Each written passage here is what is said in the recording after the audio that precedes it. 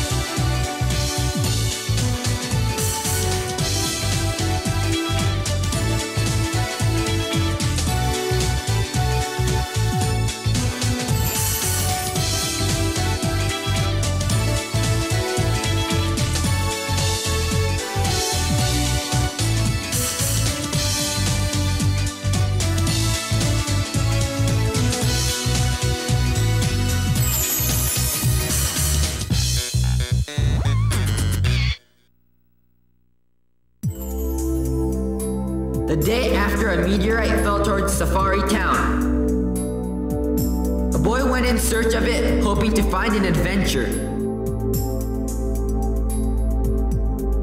What he found was a palm-sized robot that has a mind of its own. The little machine was also a life form known as a Gotchaborg from the planet Megaborg.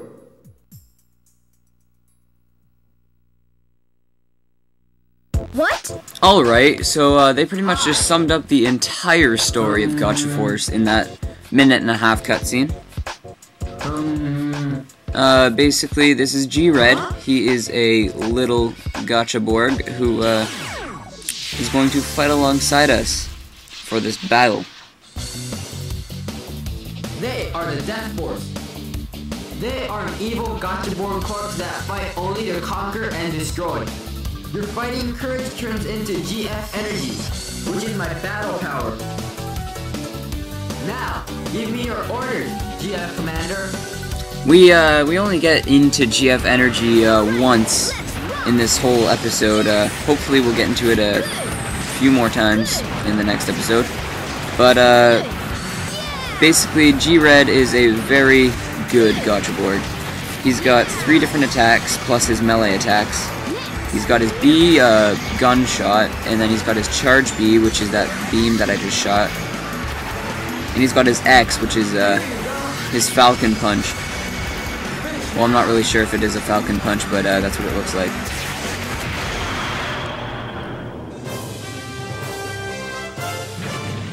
And so that was a pretty easy battle. We will get into way more difficult battles later on. This game is actually really obscure as well. You probably never heard of it because it was cancelled shortly after its release. You can still find the copies of this occasionally, and definitely on eBay. Highly recommend you pick it up. Very good game. The only problem with it is once you get into the later part of the game, it does lag a bit when there's too many Gotchaborgs on screen and there's too much going on. You will experience a little bit of slowdown. But it's no big deal. It's worth it.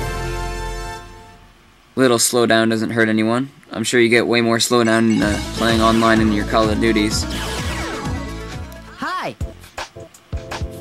This is Kakeru. He's our first human that we encounter.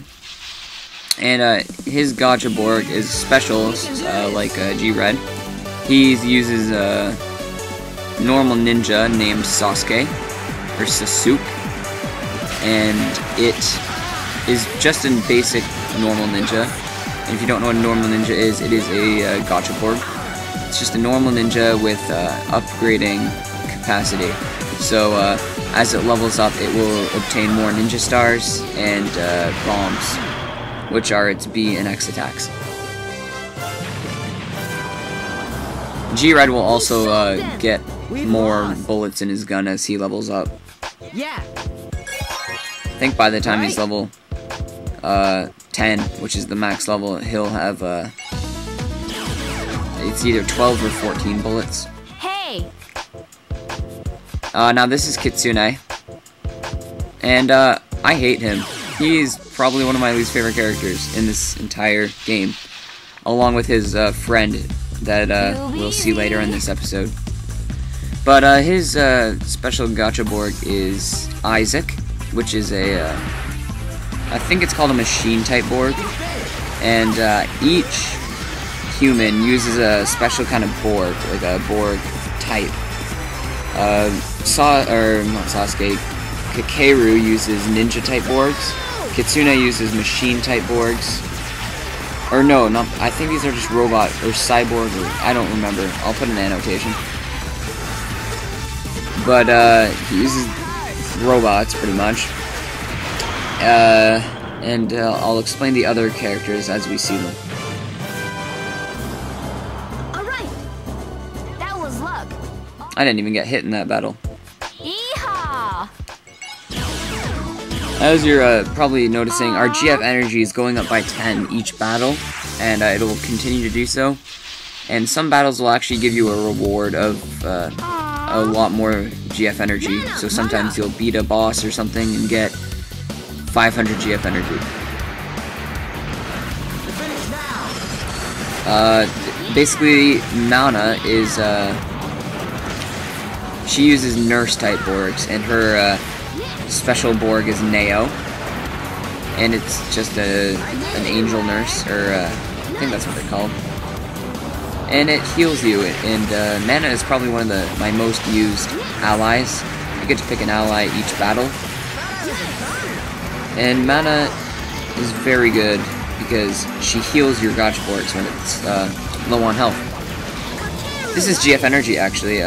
We only get to see it for a few seconds, but basically it amps up your power and your speed by a lot. So you'll be able to run around really fast, shoot really fast, and get way more powerful attacks. Also, your charge abilities go really fast. And you pretty much have infinite ammo if you need ammo. Let's go! So I decided to pick Mana for this battle so I could show her off, but she doesn't actually heal me, which isn't a surprise because I didn't take very much damage. This game can actually be quite difficult if you don't know what you're doing. By difficult, I mean you'll lose a few battles. I'll probably be able to go through the whole game without losing a battle. Haven't played this game for about a year, but I never lose battles because I'd like to say I'm good at this game.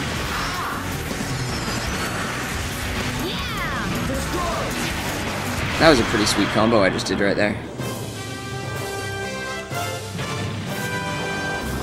But other than the fact that Mana heals, she's pretty useless. Now, this is the friend of Kitsune's I was mentioning. This is Nikobe. And, oh man, he is the biggest douchebag ever. Like, just the stuff he does throughout the You're no match for me. game is just annoying. If you oppose Katsumi, He uses you'll night regret type it. Borg, or no, does he? Yes, he does. He uses night type Borgs, and his starting Borg is a vampire knight called Vlad. And Vlad is, or vampire knights are actually really cool. What they do is they lose health every second, so I think it's like 1 health every half a second, so 2 health a second. and every time they deal damage, they gain whatever damage they deal back to their health, which is pretty neat. So for really big gachaborgs, Vampire Knights are very, very useful. You'll probably see me use Night type Vampire Knights a lot. We did it! After defeating the Akobe and Kitsune, you will see that our GF energy goes up to 800. Now, what GF energy does is it allows you to create larger forces. For whatever reason, you can only use a certain amount. Revolver Gunman and Normal Ninja are always going to be the two they give you from the start. And Revolver Gunman is one of my favorite gachaborgs. I love using him, and I decided to show him off in one last battle. I'm going to try and hover my videos around 10 minutes, but 15 minutes maximum. Let's go! Here we go! I will be cutting out all the Death Force battles. I'm not sure if I've already mentioned that, but yeah. They are very repetitive. It's just the same thing over and over again. So I'm only going to leave in battles like this where I'm fighting a human, or battles that are important or unique in some way. They're too strong! Sorry! And I'm also debating on whether I should speed up the battles, because the battles get quite long later on. Like, we're talking, one battle could take me one video. So I was debating on doubling the speed of some videos with the longer battles.